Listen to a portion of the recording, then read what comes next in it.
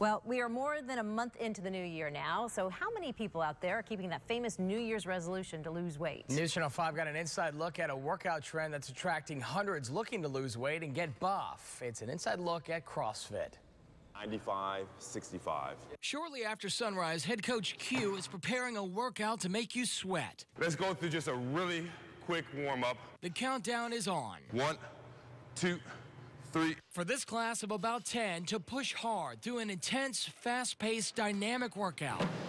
You get in here, you get at it. Donna, you go! Go hard. You have a good time. You get a good sweat on, then you get out. Q is the head coach at IQ CrossFit.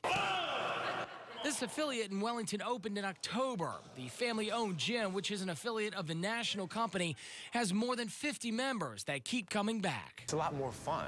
A lot of people really like working out in the group setting, the competition aspect that goes along with it. CrossFit claims to give you a shorter workout that's more effective than just going to the gym. Q says because of the constant movement and quick changes, it taxes your whole body, no matter how old you are or where your fitness level is. It's an intense workout. Yeah. I'm not a CrossFit member yet. Are you? No, I haven't. I told you the other day I hadn't even been back to the gym in a year. Yeah. But I did go back the other day. Yeah, it's an intense workout, and it's gaining popularity from California all the way to Florida. It's just booming.